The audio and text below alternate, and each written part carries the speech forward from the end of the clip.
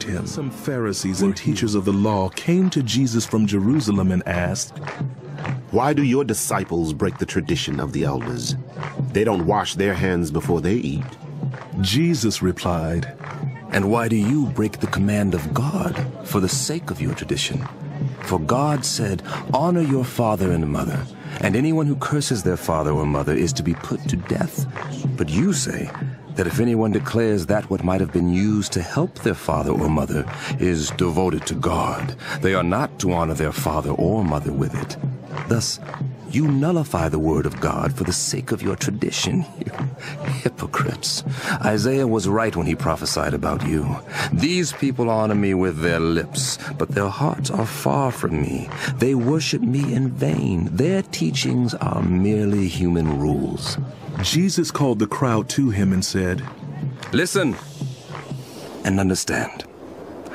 What goes into your mouth does not defile you, but what comes out of your mouth, that is what defiles you." Then the disciples came to him and asked, "Do you know that the Pharisees were offended when they heard this?" He replied, "Every plant that my heavenly Father has not planted will be pulled up by the roots. Leave them. They are blind guides. If the blind lead the blind, both will fall into a pit." Peter said, "Explain the parable to us." "Are you still so dull? Don't you see that whatever enters the mouth goes into the stomach and then out of the body? But the things that come out of the mouth come from the heart, and these defile you.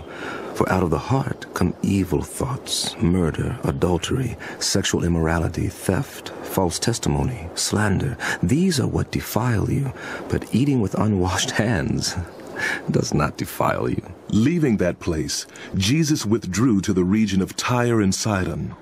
A Canaanite woman from that vicinity came to him, crying out, "Lord, Lord, Lord, Son of David, have mercy on me. My daughter is demon-possessed and suffering terribly." Jesus did not answer a word. So his disciples came to him and urged him. "Send her away, for she keeps crying out after us." He answered, "I was sent only to the lost sheep of Israel." The woman came and knelt before him. "Lord, help me." "It is not right to take the children's bread and toss it to the dogs." "Yes, it is, Lord.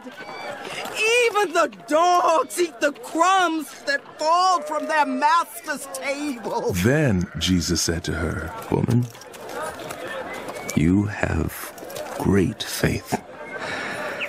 Your request is granted." And her daughter was healed from that very hour. Jesus left there and went along the Sea of Galilee. Then he went up on a mountainside and sat down. Great crowds came to him, bringing the lame, the blind, the crippled, the mute, and many others, and laid them at his feet, and he healed them. The people were amazed when they saw the mute speaking, the crippled made well, the lame walking, and the blind seeing. And they praised the God of Israel. Come. Jesus called his disciples to him and said, "I have compassion for these people. They have already been with me 3 days and have nothing to eat. I do not want to send them away hungry, or they may collapse on the way." His disciples answered, "Where could we get enough bread in this remote place to feed such a crowd?" "How many loaves do you have?" Jesus asked. 7. And a few small fish. He told the crowd to sit down on the ground.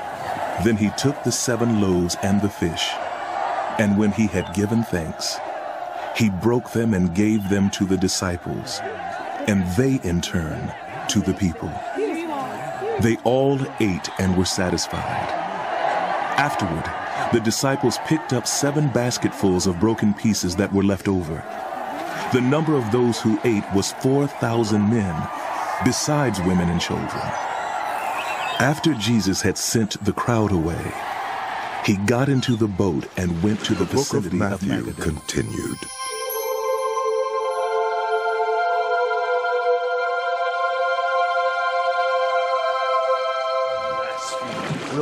The Pharisees and Sadducees came to Jesus and tested him by asking him to show them a sign from heaven. He replied, "When evening comes, you say, 'It will be fair weather, for the sky is red.'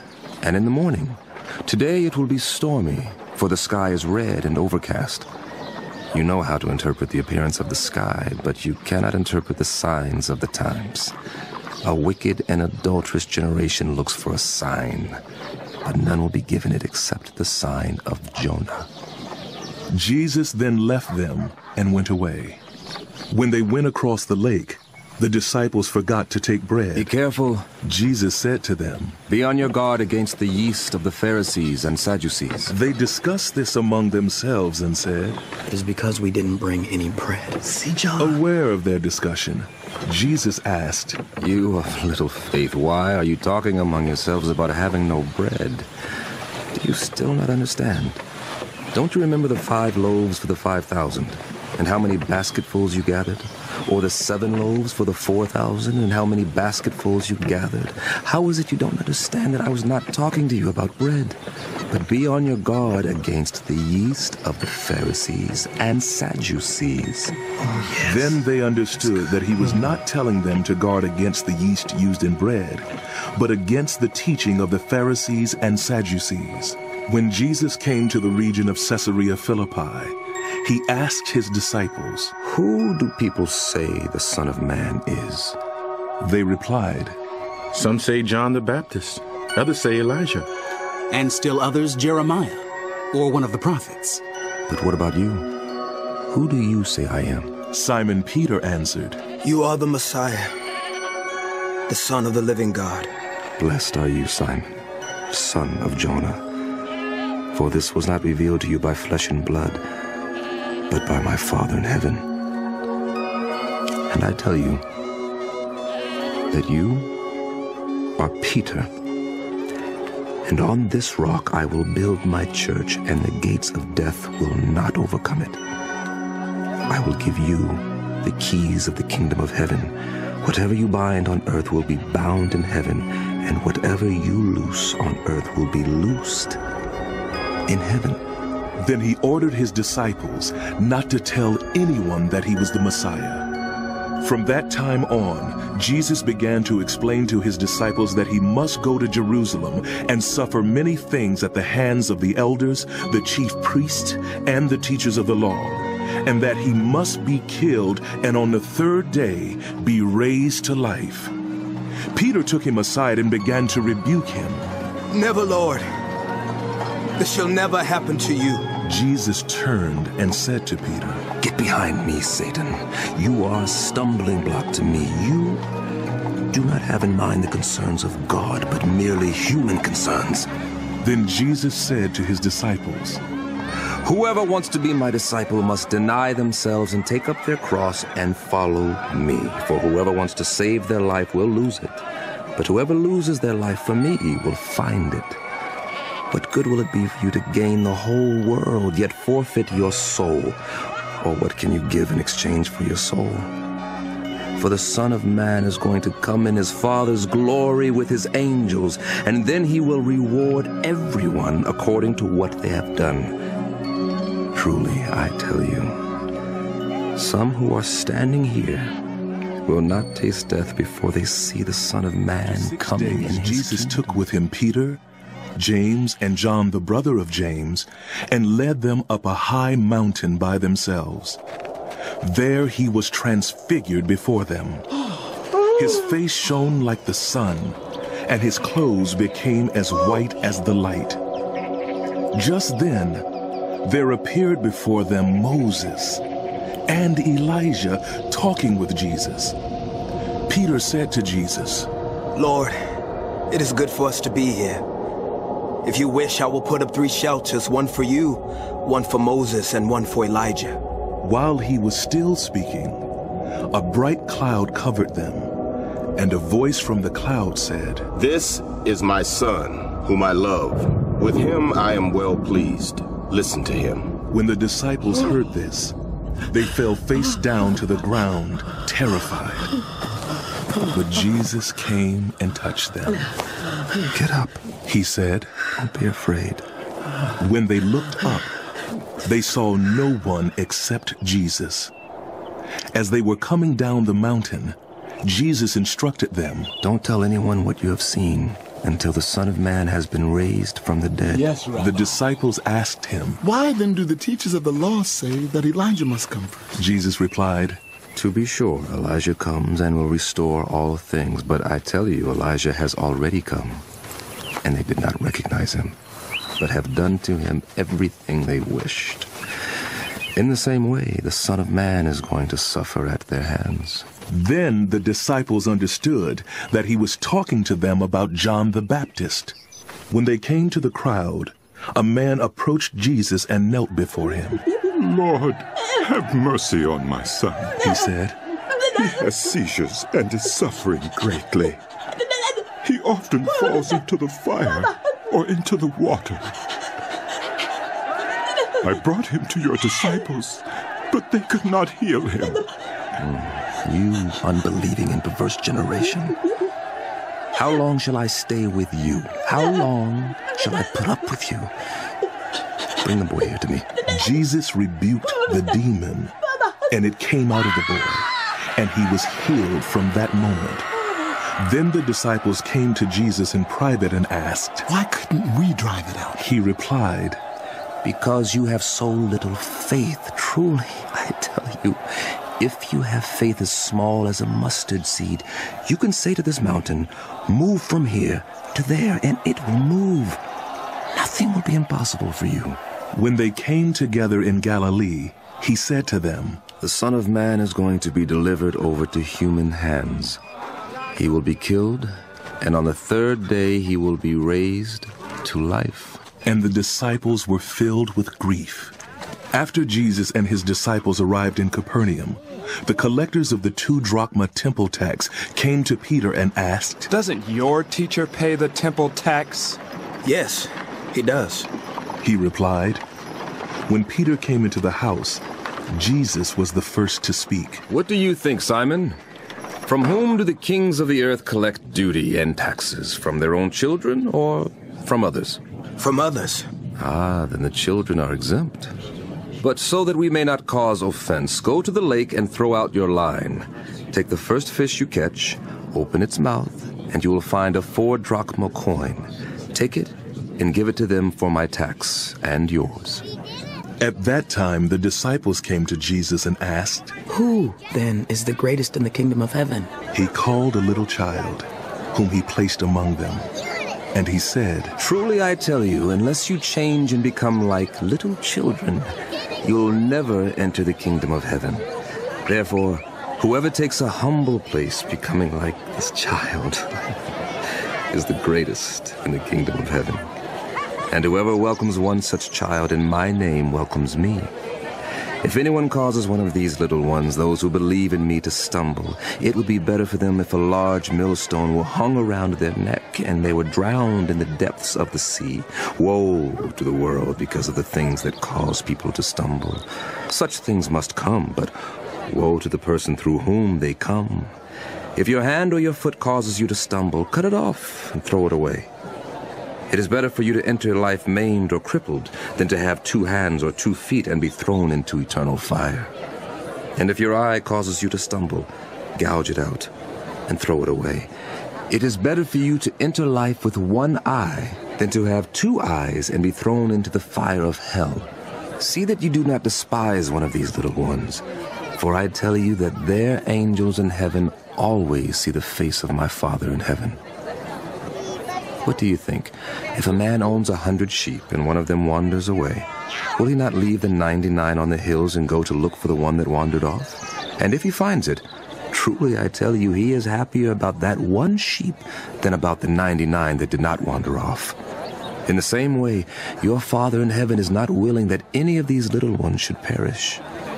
If a brother or sister sins, go and point out the fault, just between the 2 of you.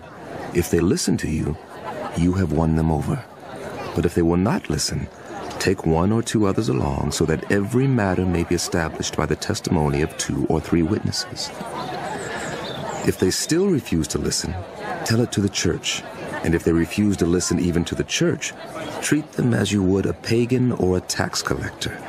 Truly, I tell you, whatever you bind on earth will be bound in heaven, and whatever you loose on earth will be loosed in heaven. Again, Truly I tell you that if 2 of you on earth agree about anything you ask for, it will be done for you by my Father in heaven. For where 2 or 3 come together in my name, there am I with them. Then Peter came to Jesus and asked, Lord, how many times shall I forgive someone who sins against me? Up to 7 times? I tell you, not 7 times, but 77 times. Therefore the kingdom of heaven is like a king who wanted to settle accounts with his servants. As he began the settlement, a man who owed him 10,000 bags of gold was brought to him. Since he was not able to pay, the master ordered that he and his wife and his children and all that he had be sold to repay the debt. The servant fell on his knees before him. Be patient with me, he begged.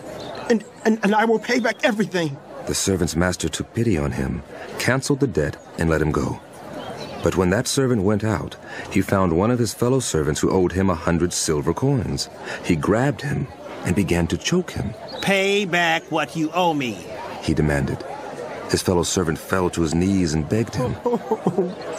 Be patient with me. I will pay you back. But he refused. Instead, he went off and had the man thrown into prison until he could pay the debt. When the other servants saw what had happened, they were greatly distressed and went and told their master everything that had happened. Then the master called the servant in. You wicked servant, he said.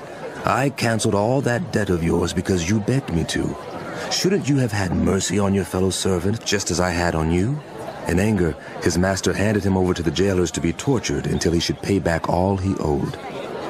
This is how my heavenly Father will treat each of you, unless you forgive our brothers and sisters. Finished saying these things, he left Galilee and went into the region of Judea, to the other side of the Jordan.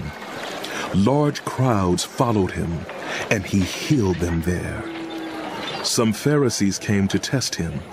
They asked, Is it lawful for a man to divorce his wife for any and every reason? Haven't you read that at the beginning the Creator made them male and female and said, For this reason a man will leave his father and mother and be united to his wife, and the 2 will become one flesh. So they are no longer 2, but one. Therefore what God has joined together, let no one separate. Why then did Moses command that a man give his wife a certificate of divorce and send her away? Moses permitted you to divorce your wives because your hearts were hard, but it was not this way from the beginning. I tell you that anyone who divorces his wife except for sexual immorality and marries another woman commits adultery. The disciples said to him, If this is the situation between a husband and wife, it is better not to marry. Jesus replied, Not everyone can accept this word, but only those to whom it has been given. For some are eunuchs because they were born that way. Others have been made eunuchs, and others have renounced marriage because of the kingdom of heaven. The one who can accept this should accept it. Then people brought little children to Jesus for him to place his hands on them and pray for them. But the disciples rebuked them. Stand back, children, stand back. No, let the little children come to me. And do not hinder them, for the kingdom of heaven belongs to such as these. When he had placed his hands on them, he went on from there. Just then, a man came up to Jesus and asked, Teacher, what good thing must I do to get eternal life? Why do you ask me about what is good? Jesus replied, There is only one who is good. If you want to enter life, keep the commandments.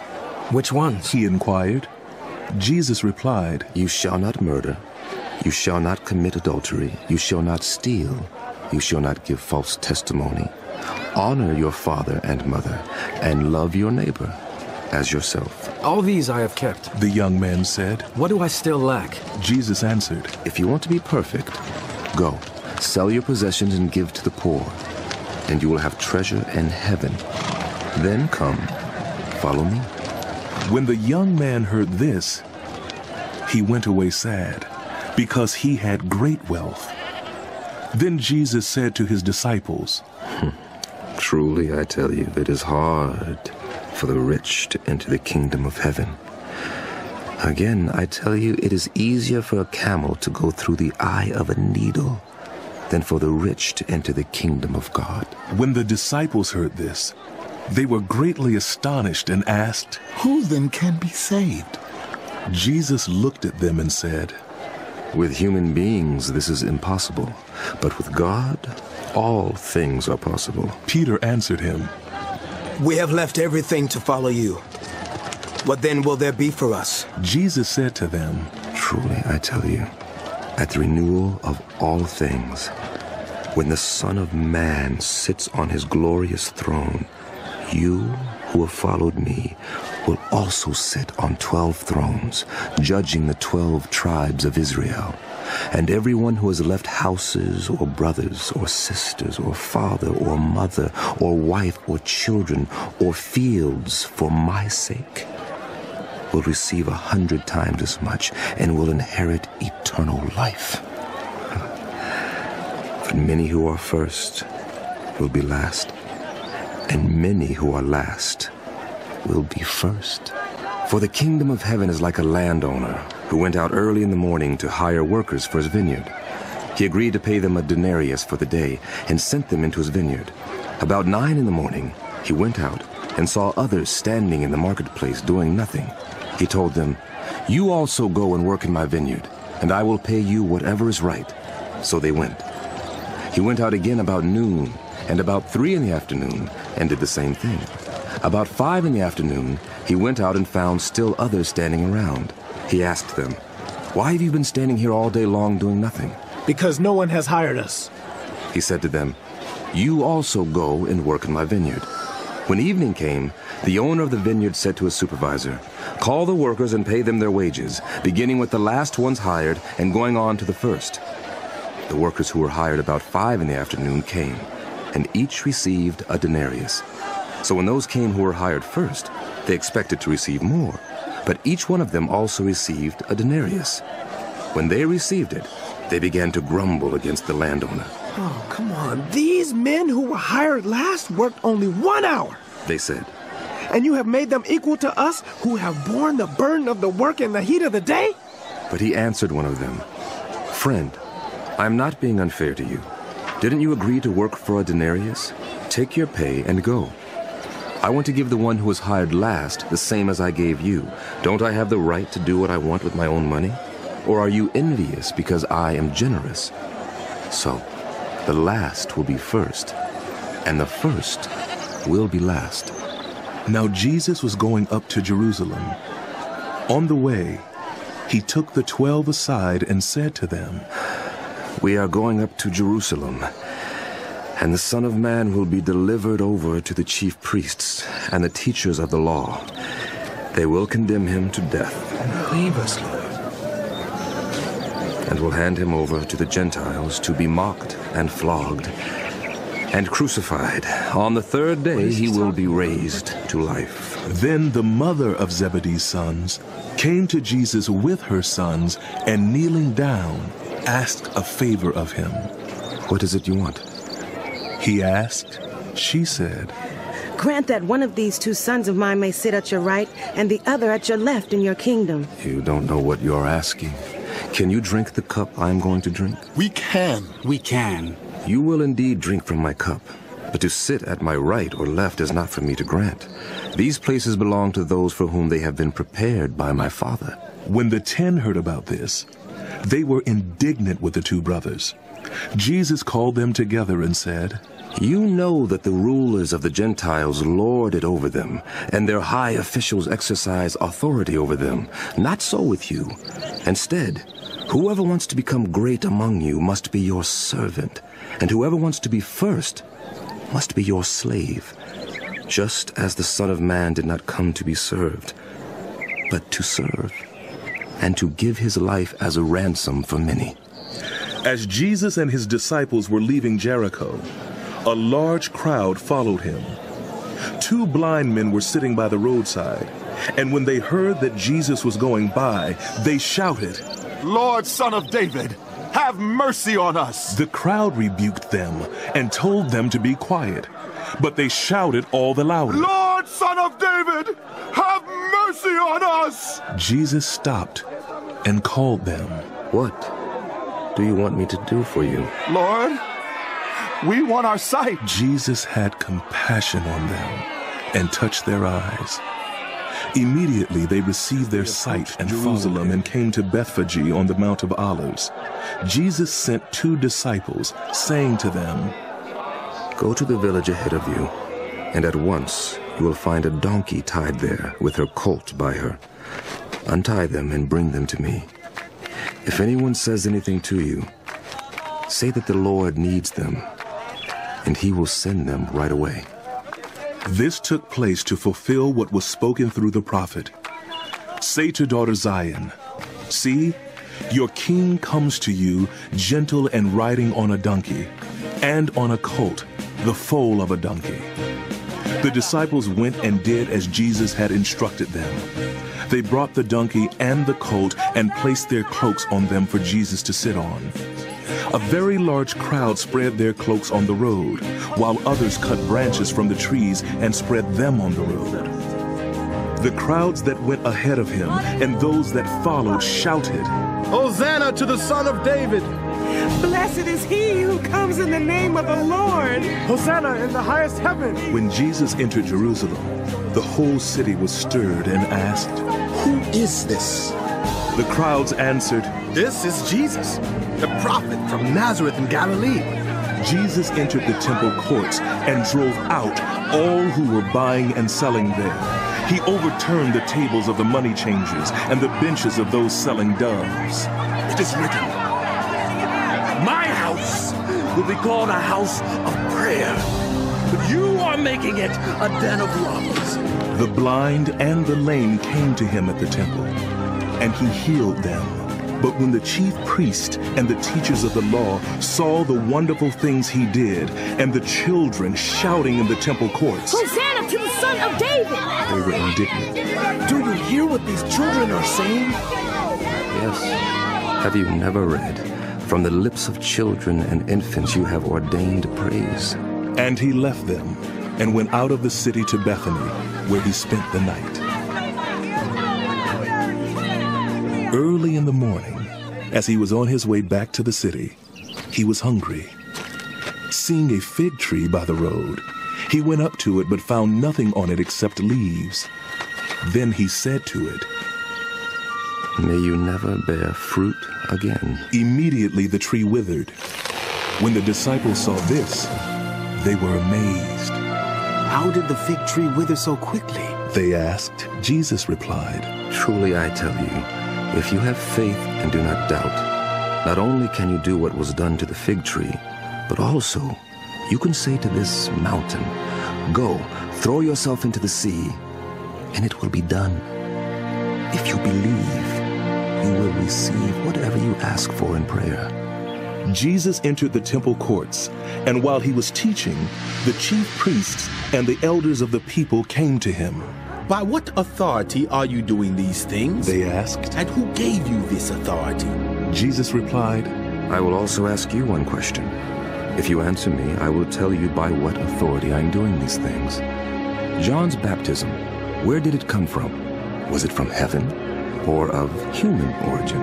They discussed it among themselves and said, If we say from heaven, he will ask, then why didn't you believe him?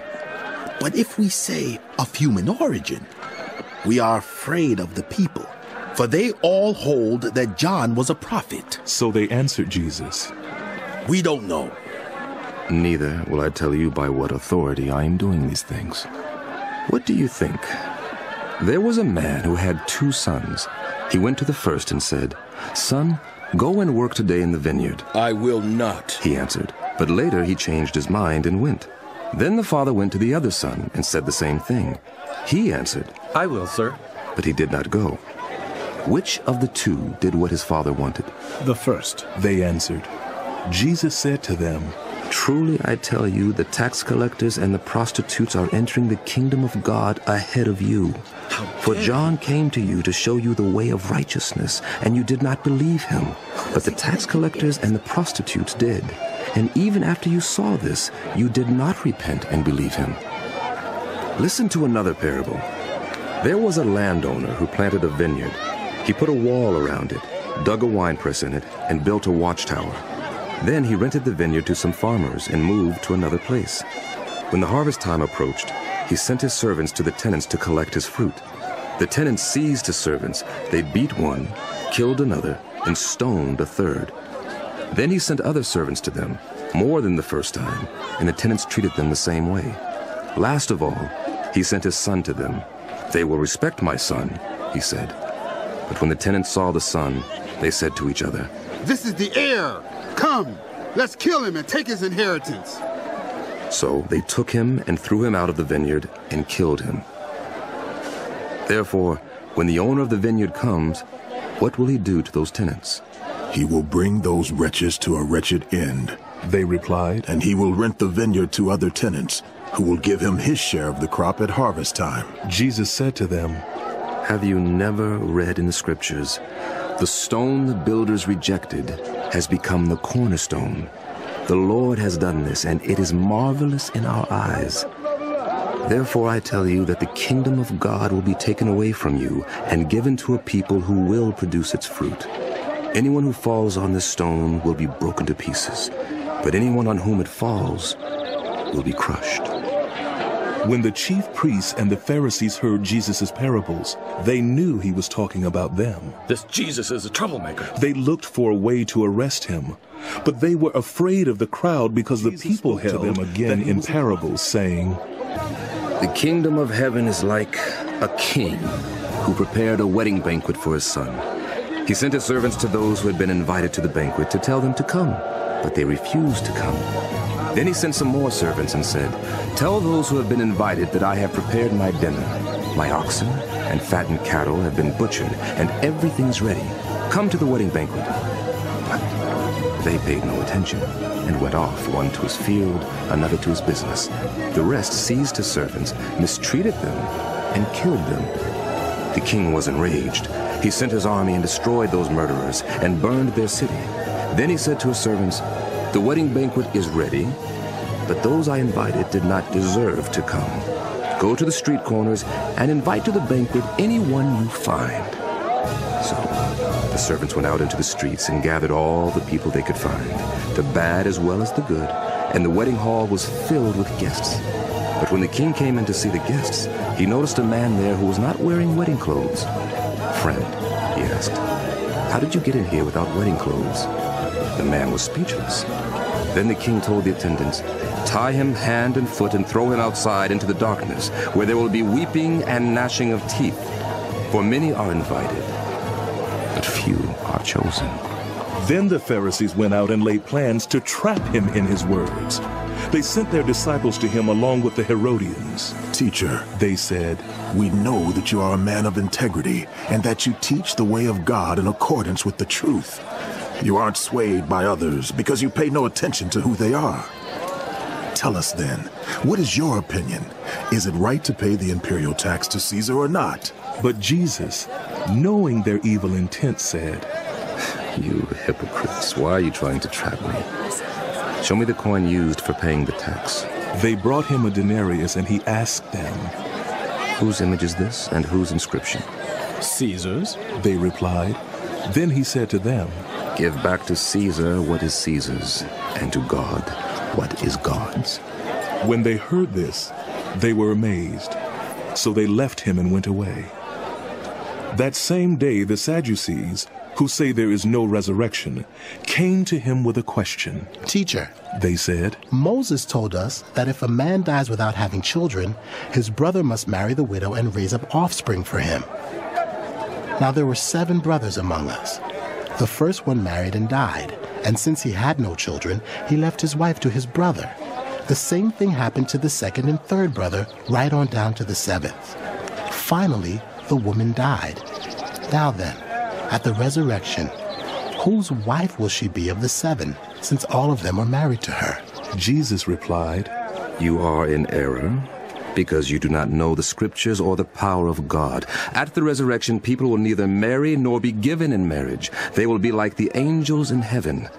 But about the resurrection of the dead, have you not read what God said to you?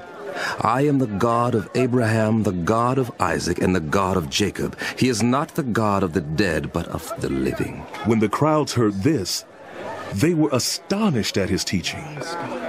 Hearing that Jesus had silenced the Sadducees, the Pharisees got together. One of them, an expert in the law, tested him with this question. Teacher, which is the greatest commandment in the law?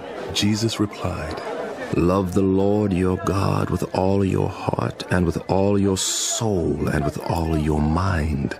This is the first and greatest commandment. And the second is like it. Love your neighbor as yourself. All the law and the prophets hang on these two commandments. While the Pharisees were gathered together, Jesus asked them, What do you think about the Messiah? Whose son is he? The son of David, they replied. He said to them, How is it then that David, speaking by the Spirit, calls him Lord? For he says, The Lord said to my Lord, Sit at my right hand until I put your enemies under your feet. If then David calls him Lord, how can he be his son? No one could say a word in reply.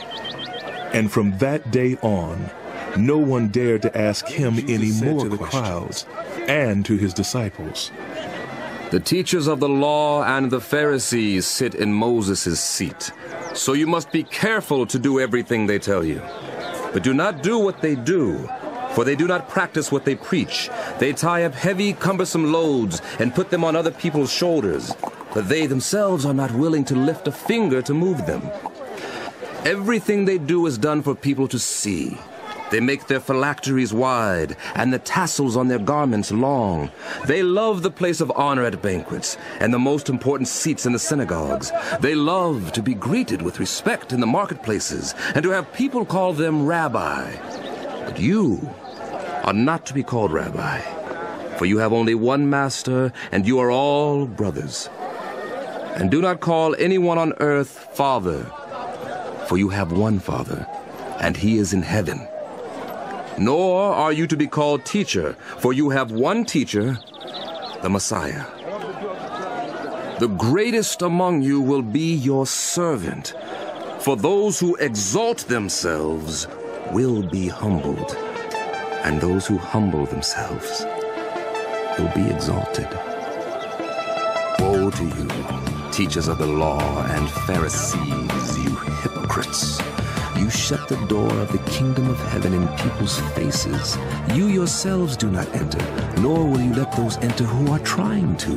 Woe to you, teachers of the law and Pharisees, you hypocrites! You travel over land and sea to win a single convert, and then you make that convert twice as much a child of hell as you are. Woe to you, blind guides! You say, if anyone swears by the temple, it means nothing. But whoever swears by the gold of the temple is bound by the oath. You blind fools!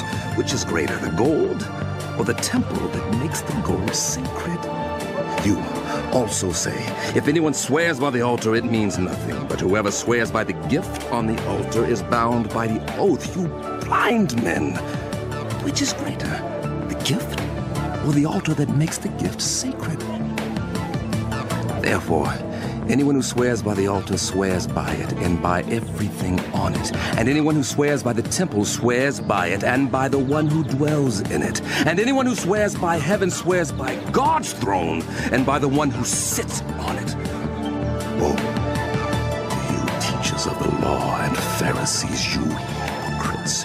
You give a tenth of your spices, mint, dill, and cumin, but you have neglected the more important matters of the law, justice, mercy, and faithfulness. You should have practiced the latter without neglecting the former. You blind guides, you strain out a gnat, but swallow a camel. Woe to you, teachers of the law and Pharisees, you hypocrites! You clean the outside of the cup and dish, but inside they are full of greed and self-indulgent. Blind Pharisee, first clean the inside of the cup and dish, and then the outside also will be clean. Woe to you, teachers of the law and Pharisees, You hypocrites, you are like whitewashed tombs, which look beautiful on the outside, but on the inside are full of the bones of the dead and everything unclean. In the same way, on the outside you appear to people as righteous, but on the inside you are full of hypocrisy and wickedness. Woe to you, teachers of the law and Pharisees, you hypocrites! You build tombs for the prophets and decorate the graves of the righteous. And you say, if we had lived in the days of our ancestors, we would not have taken part with them in shedding the blood of the prophets. So you testify against yourselves that you are the descendants of those who murdered the prophets.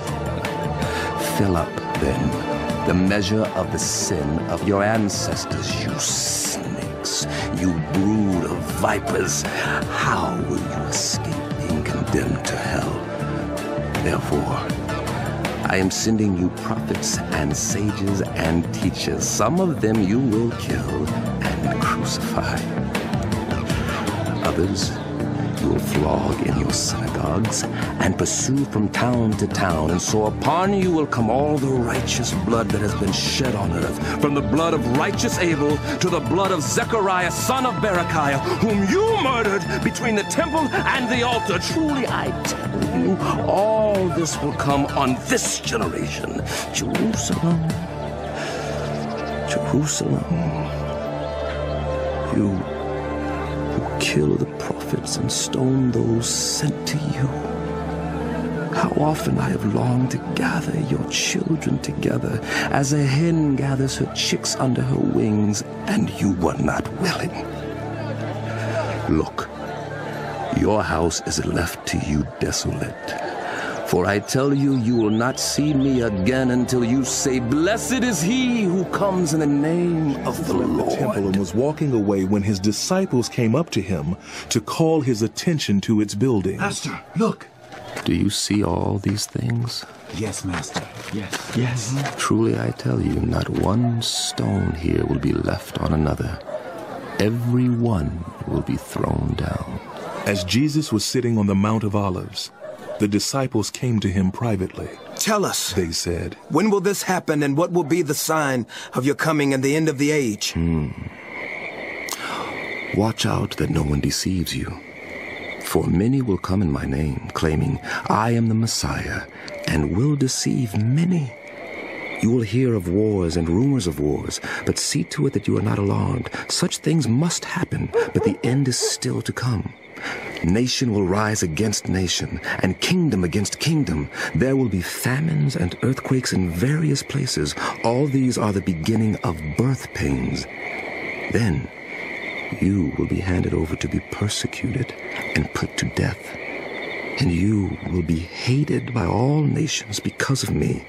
At that time, many will turn away from the faith and will betray and hate each other, and many false prophets will appear and deceive many people. Because of the increase of wickedness, the love of most will grow cold, but whoever stands firm to the end will be saved. And this gospel of the kingdom will be preached in the whole world as a testimony to all nations, and then the end will come. So, when you see standing in the holy place the abomination that causes desolation, spoken of through the prophet Daniel, let the reader understand. Then let those who are in Judea flee to the mountains. Let no one on the housetop go down to take anything out of the house. Let no one in the field go back to get their cloak. How dreadful it will be in those days for pregnant women and nursing mothers. Pray that your flight will not take place in winter or on the Sabbath, for then there will be great distress, unequaled from the beginning of the world until now, and never to be equaled again. If those days had not been cut short, no one would survive. But for the sake of the elect, those days will be shortened. At that time, if anyone says to you, look, here is the Messiah, or there he is, do not believe it. For false messiahs and false prophets will appear and perform great signs and wonders to deceive, if possible, even the elect. See, I have told you ahead of time. So if anyone tells you, there he is out in the wilderness, do not go out. Or, here he is in the inner rooms, do not believe it. For as lightning that comes from the east is visible even in the west, so will be the coming of the Son of Man. Wherever there is a carcass, there the vultures will gather. Immediately after the distress of those days, the sun will be darkened, and the moon will not give its light. The stars will fall from the sky, and the heavenly bodies will be shaken. At that time, the sign of the Son of Man will appear in the sky, and all the peoples of the earth will mourn.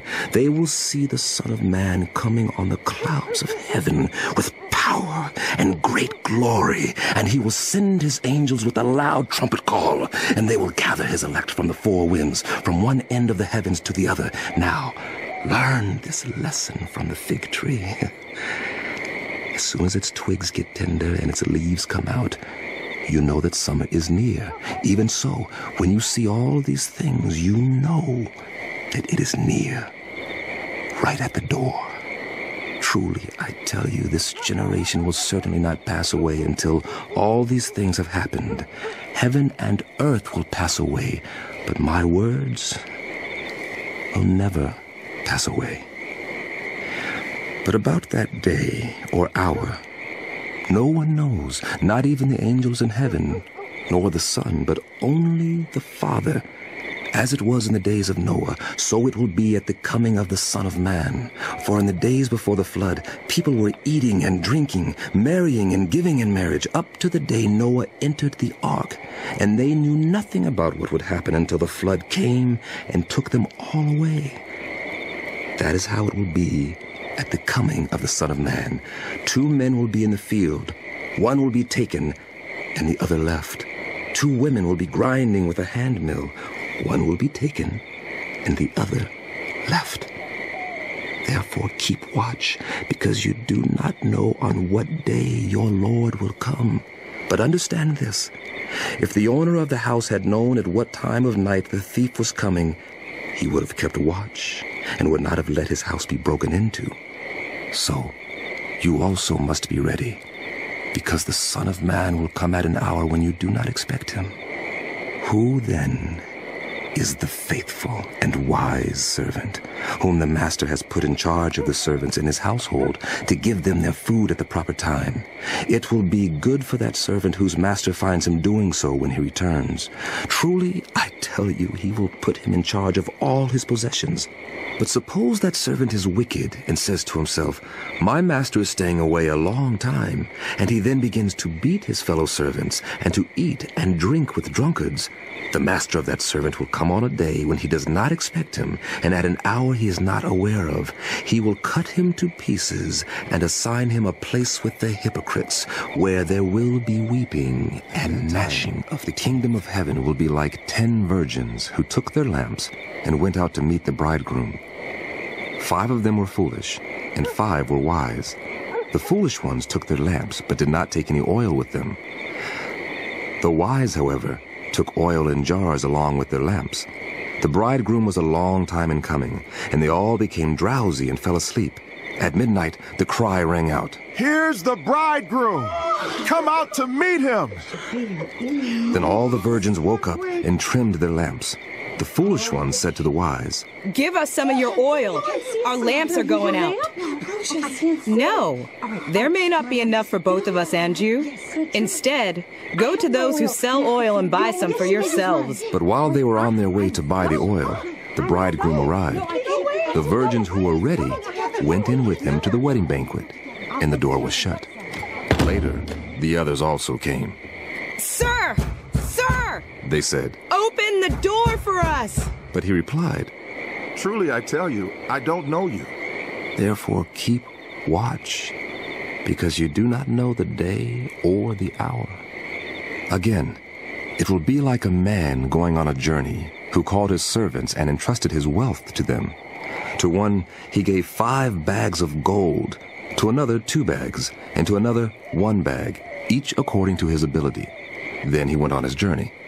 The man who had received 5 bags of gold went at once and put his money to work and gained 5 bags more. So also, the one with 2 bags of gold gained 2 more. But the man who had received 1 bag went off, dug a hole in the ground, and hid his master's money. After a long time, the master of those servants returned and settled accounts with them. The man who had received 5 bags of gold brought the other 5. Master, you entrusted me with 5 bags of gold. See, I have gained 5 more. His master replied, "Well done, good and faithful servant. You have been faithful with a few things. I will put you in charge of many things. Come and share your master's happiness." The man with 2 bags of gold also came. "Master," he said, "you entrusted me with 2 bags of gold. See, I have gained 2 more. His master replied, "Well done, good and faithful servant. You have been faithful with a few things. I will put you in charge of many things. Come and share your master's happiness." Then the man who had received 1 bag of gold came. "Master," he said, "I knew that you are a hard man, harvesting where you have not sown, and gathering where you have not scattered seed. So I was afraid and went out and hid your gold in the ground. See, here's what belongs to you." His master replied, "You wicked and lazy servant, so you knew that I harvest where I have not sown, and gather where I have not scattered seed. Well, then, you should have put my money on deposit with the bankers, so that when I returned I would have received it back with interest. Take the bag of gold from him, and give it to the one who has 10 bags. For those who have will be given more, and they will have in abundance. As for those who do not have, even what they have will be taken from them. And throw that worthless servant outside into the darkness, where there will be weeping and gnashing of teeth. When the Son of Man comes in his glory, and all the angels with him, he will sit on his glorious throne. All the nations will be gathered before him, and he will separate the people one from another, as a shepherd separates the sheep from the goats. He will put the sheep on his right, and the goats on his left. Then the king will say to those on his right, "Come, you who are blessed by my Father, take your inheritance, the kingdom prepared for you since the creation of the world. For I was hungry, and you gave me something to eat. I was thirsty, and you gave me something to drink. I was a stranger, and you invited me in. I needed clothes, and you clothed me. I was sick, and you looked after me. I was in prison, and you came to visit me." Then the righteous will answer him, "Lord, when did we see you hungry and feed you, or thirsty and give you something to drink? When did we see you a stranger and invite you in, or needing clothes and clothe you? When did we see you sick or in prison and go to visit you?" The king will reply, "Truly I tell you, whatever you did for one of the least of these brothers and sisters of mine, you did for me." Then he will say to those on his left, "Depart from me, you who are cursed, into the eternal fire prepared for the devil and his angels. For I was hungry, and you gave me nothing to eat. I was thirsty, and you gave me nothing to drink.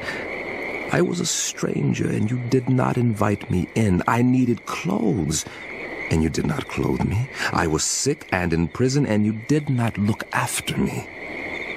They also will answer, "Lord, when did we see you hungry or thirsty, or a stranger or needing clothes, or sick or in prison, and did not help you?" He will reply, "Truly I tell you, whatever you did not do for one of the least of these, you did not do for me." Then they will go away to eternal punishment, but the righteous, to Jesus had eternal finished life. saying all these things, he said to his disciples, "As you know, the Passover is 2 days away, and the Son of Man will be handed over to be crucified." Then the chief priests and the elders of the people assembled in the palace of the high priest, whose name was Caiaphas, and they plotted to arrest Jesus in some sly way and kill him. Stopped. But not during the festival, they said, or there may be a riot among the people.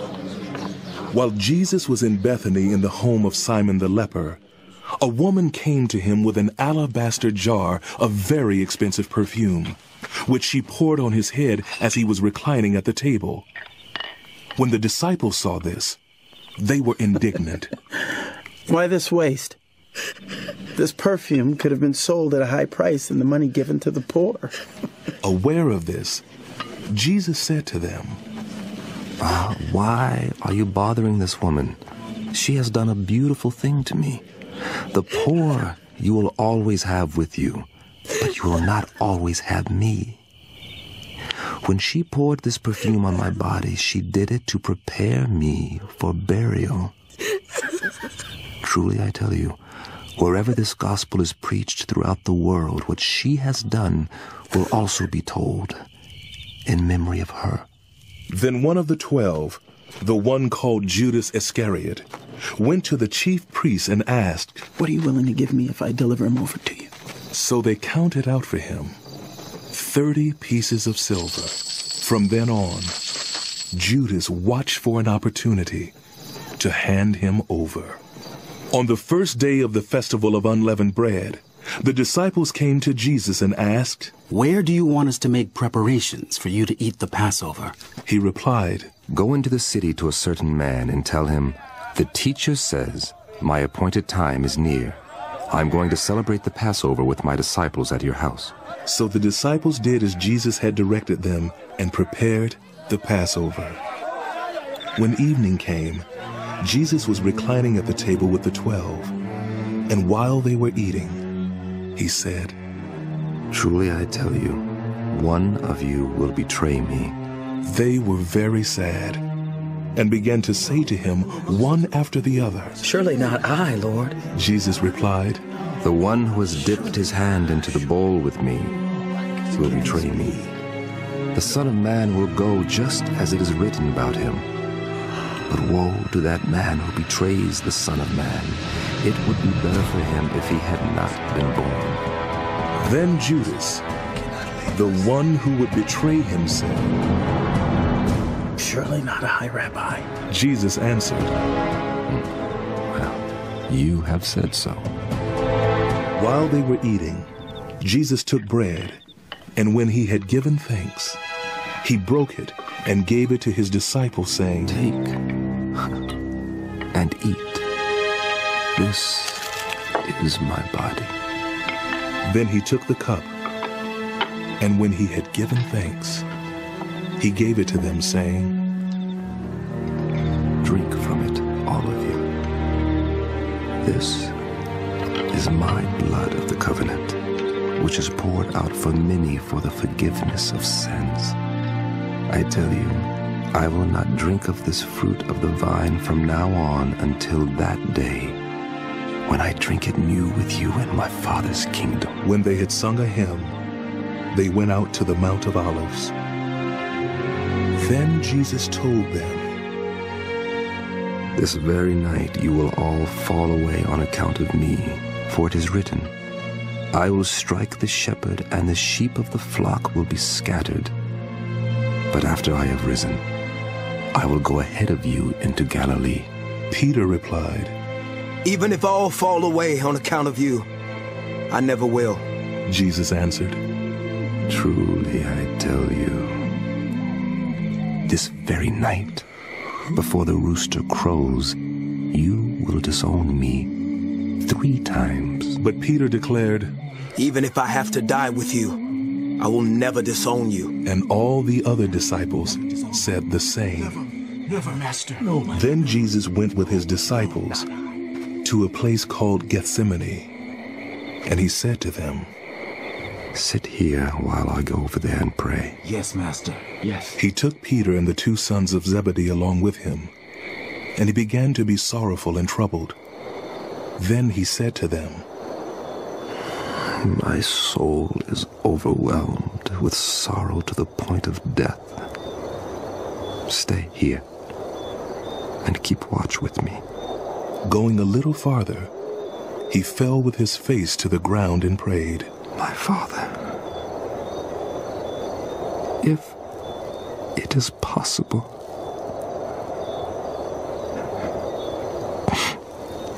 May this cup be taken from me. Yet not as I will, but as you will. Then he returned to his disciples and found them sleeping. Couldn't you men keep watch with me for 1 hour? He asked Peter. Yes. Watch and pray so that you will not fall into temptation. The spirit is willing, but the flesh is weak. He went away a second time and prayed. My Father, if it is not possible for this cup to be taken unless I drink it, may your will be done. When he came back, he again found them sleeping, because their eyes were heavy. So he left them and went away once more and prayed the third time, saying the same thing. Then he returned to the disciples and said to them, Are you still sleeping and resting? Look! The hour is near, and the Son of Man is delivered into the hands of sinners. Rise, let us go. Here comes my betrayer. While he was still speaking, Judas, one of the 12, arrived. With him was a large crowd armed with swords and clubs, sent from the chief priests and the elders of the people. Now the betrayer had arranged a signal with them. When I kiss is the man, arrest him. Going at once to Jesus, Judas said, Greetings, Rabbi. And kissed him. Jesus replied, Friend, do what you came for. Then the men stepped forward, seized Jesus, and arrested him. With that, one of Jesus' companions reached for his sword, drew it out, and struck the servant of the high priest, cutting off his ear. Put your sword back in its place, Jesus said to him, for all who draw the sword will die by the sword. Do you think I cannot call on my Father, and he will at once put at my disposal more than 12 legions of angels? But how then would the scriptures be fulfilled that say it must happen in this way? In that hour, Jesus said to the crowd, Am I leading a rebellion, that you have come out with swords and clubs to capture me? Every day I sat in the temple courts teaching, and you did not arrest me. But this has all taken place that the writings of the prophets might be fulfilled. Then all the disciples deserted him and fled. Those who had arrested Jesus took him to Caiaphas the high priest, where the teachers of the law and the elders had assembled. But Peter followed him at a distance, right up to the courtyard of the high priest. He entered and sat down with the guards to see the outcome. The chief priests and the whole Sanhedrin were looking for false evidence against Jesus so that they could put him to death. But they did not find any, though many false witnesses came forward. Finally, 2 came forward and declared, This fellow said, I am able to destroy the temple of God and rebuild it in 3 days. Then the high priest stood up and said to Jesus, Are you not going to answer? What is this testimony that these men are bringing against you? But Jesus remained silent. The high priest said to him, I charge you under oath by the living God. Tell us if you are the Messiah, the Son of God. You have said so. But I say to all of you, from now on you will see the Son of Man sitting at the right hand of the Mighty One and coming on the clouds of heaven. Then the high priest tore his clothes and said, He has spoken blasphemy. Why do we need any more witnesses? Look, now you've heard the blasphemy. What do you think? He is worthy of death. They answered. Then they spit in his face and struck him with their fists. Others slapped him and said, Prophesy to us, Messiah. Who hit you? Now Peter was sitting out in the courtyard, and a servant girl came to him. You also were with Jesus of Galilee, she said. But he denied it before them all. I don't know what you're talking about, he said. Then he went out to the gateway, where another servant girl saw him and said to the people there, "This fellow was with Jesus of Nazareth." He denied it again with an oath. "I don't know the man." After a little while, those standing there went up to Peter and said, "Surely you are one of them. Your accent gives you away." Then he began to call down curses, and he swore to them. "I don't know the man." Immediately, a rooster crowed. Then Peter remembered the word Jesus had spoken. Before the rooster crows, you will disown me 3 times. And he went outside and wept bitterly. All the chief priests and the elders of the people came to the decision to put Jesus to death. They bound him, led him away, and handed him over to Pilate the governor. When Judas, who had betrayed him, saw that Jesus was condemned, he was seized with remorse and returned the 30 pieces of silver to the chief priests and the elders. I have sinned, he said. I have betrayed innocent blood. I have sinned. What is that to us? They replied. That's your responsibility. So Judas threw the money into the temple and left. Then he went away and hanged himself. The chief priest picked up the coins and said, "It is against the law to put this into the treasury, since it is blood money." So they decided to use the money to buy the potter's field as a burial place for foreigners. That is why it has been called the Field of Blood to this day. Then what was spoken by Jeremiah the prophet was fulfilled. They took the 30 pieces of silver, the price set on him by the people of Israel, and they used them to buy the potter's field, as the Lord commanded me. Meanwhile, Jesus stood before the governor, and the governor asked him, "Are you the King of the Jews?" "You have said so," Jesus replied. When he was accused by the chief priests and the elders, he gave no answer. Then Pilate asked him, "Don't you hear the testimony that they are bringing against you?" But Jesus made no reply, not even to a single charge, to the great amazement of the governor. Now it was the governor's custom at the festival to release a prisoner chosen by the crowd. At that time, they had a well-known prisoner whose name was Jesus Barabbas. So when the crowd had gathered, Pilate asked them, "Which one do you want me to release to you? Barabbas or Jesus, who is called the Messiah?" "Give us Barabbas!" For he knew it was out of envy that they had handed Jesus over to him. While Pilate was sitting on the judge's seat, his wife sent him this message. "Don't have anything to do with that innocent man, for I have suffered a great deal today in a dream because of him." But the chief priests and the elders persuaded the crowd to ask for Barabbas and to have Jesus executed. "Which of the two do you want me to release to you?" asked the governor. "Barabbas! Barabbas!" They answered. "What shall I do then with Jesus, who is called the Messiah?" Pilate asked. They all answered. "Why? What crime has he committed?" asked Pilate. But they shouted all the louder. When Pilate saw that he was getting nowhere, but that instead an uproar was starting, he took water and washed his hands in front of the crowd. "I am innocent of this man's blood," he said. "It is your responsibility." All the people answered. "His blood is on us and on our children." Then he released Barabbas to them, but he had Jesus flogged and handed him over to be crucified. Then the governor's soldiers took Jesus into the praetorium and gathered the whole company of soldiers around him. They stripped him and put a scarlet robe on him and then twisted together a crown of thorns and set it on his head. They put a staff in his right hand as a scepter. Then they knelt in front of him and mocked him. "Hail! Hail! King of the Jews!" they said.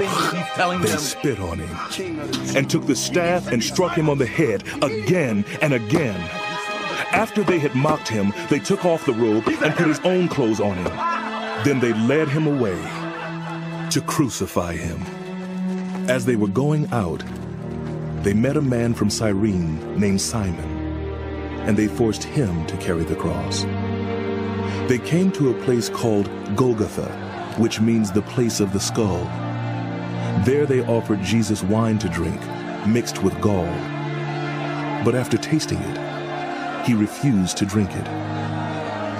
When they had crucified him, they divided up his clothes by casting lots, and sitting down, they kept watch over him there. Above his head, they placed the written charge against him. "This is Jesus, the King of the Jews." 2 rebels were crucified with him, one on his right and one on his left.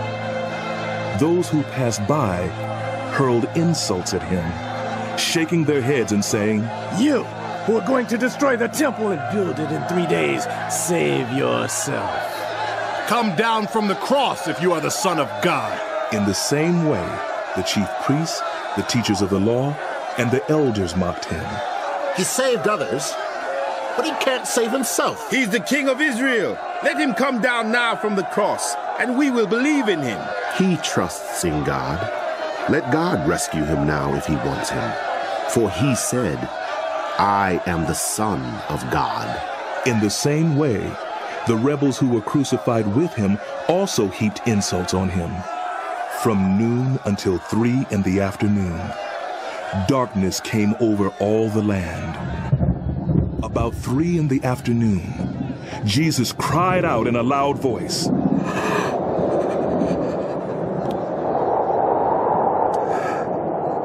"Eli, Eli, lema sabachthani," which means, "My God, my God, why have you forsaken me?"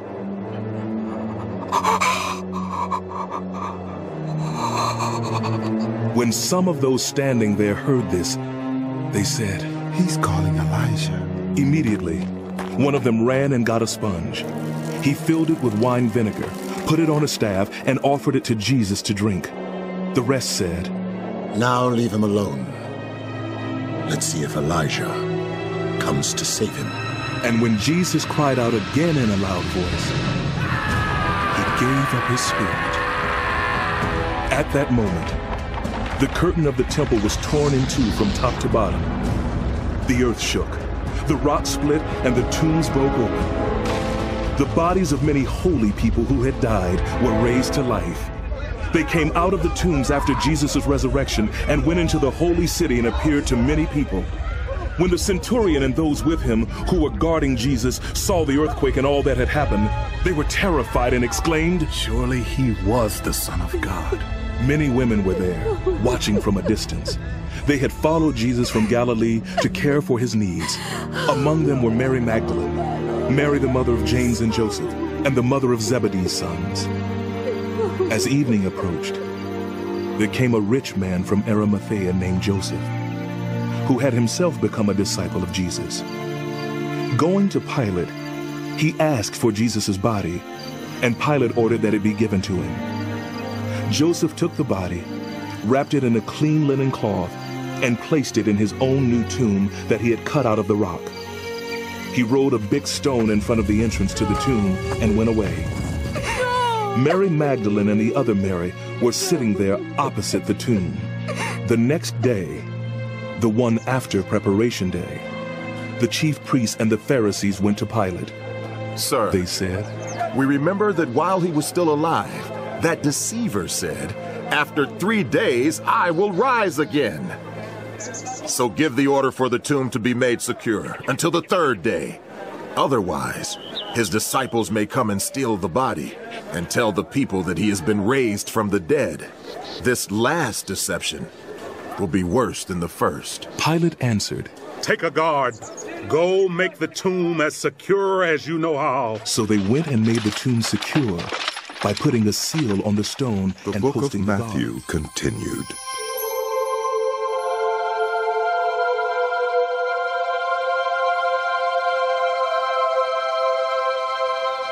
After the Sabbath, at dawn on the 1st day of the week, Mary Magdalene and the other Mary went to look at the tomb.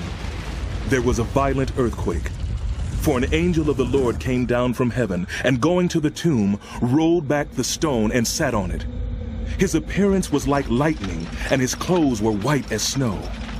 The guards were so afraid of him that they shook and became like dead men.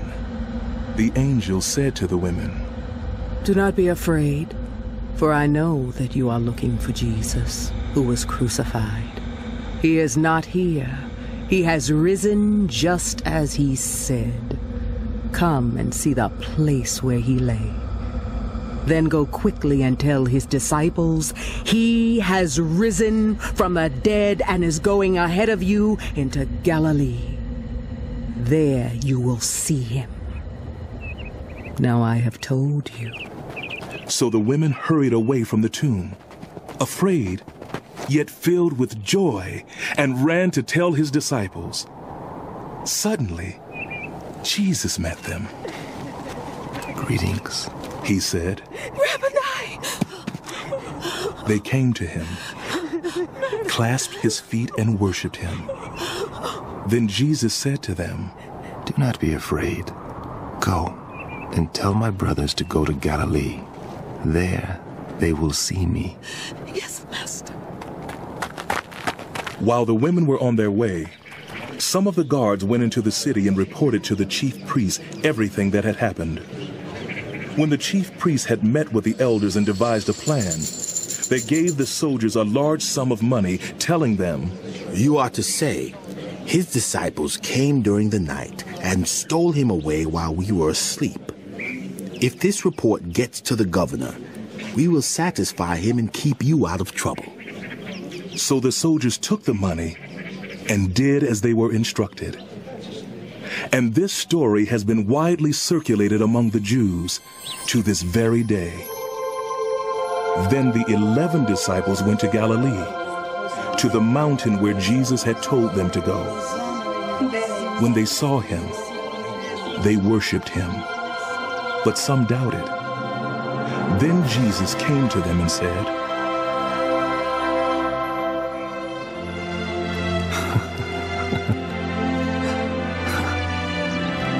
"All authority in heaven and on earth has been given to me. Therefore, go and make disciples of all nations, baptizing them in the name of the Father and of the Son and of the Holy Spirit, and teaching them to obey everything I have commanded you.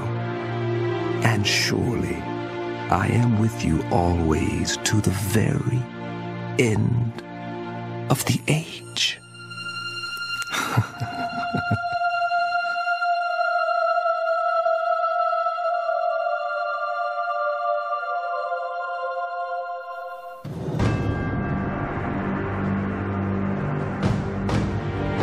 The end of the book of Matthew.